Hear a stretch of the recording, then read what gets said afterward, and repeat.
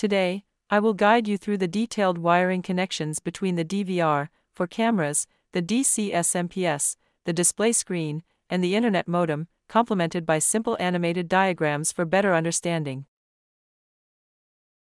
Please note that similar connections can be made with any brand of CCTV system, as this wiring method is quite common across different brands. Let's start with an overview of the components involved in this setup.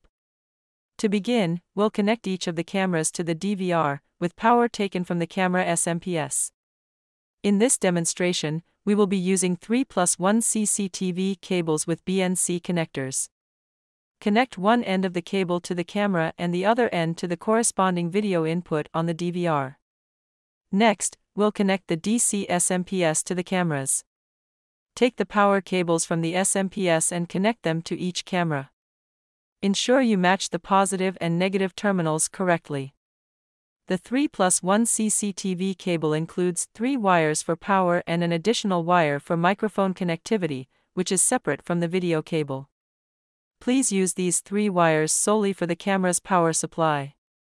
At the DVR side of the 3+1 cable, prepare the 3 wires for connection to the SMPS.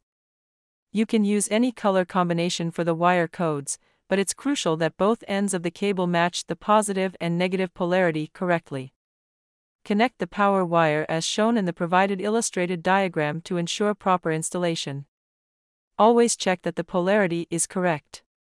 For example, in this cable, the red wire is designated for positive, while the black wire is for negative. The same color scheme should be used on the camera side as well. Now, let's prepare the other end of the cable, where we will connect to the male DC pin for the camera's power supply. It's vital to follow the correct color combination for the positive and negative polarity at this connection point. The provided diagram illustrates the correct connections for clarity. Properly matching the wires helps prevent any potential electrical issues that could arise from reversed polarity, which may damage the camera or inhibit its functionality. As with the previous connection at the DVR side, you will use the same wire for the positive connection. It's essential to maintain the same color scheme as used on the SMPS side. For example, if the red wire is designated for positive on the SMPS, it should be used in the same manner here. The other wire will be used for the negative connection.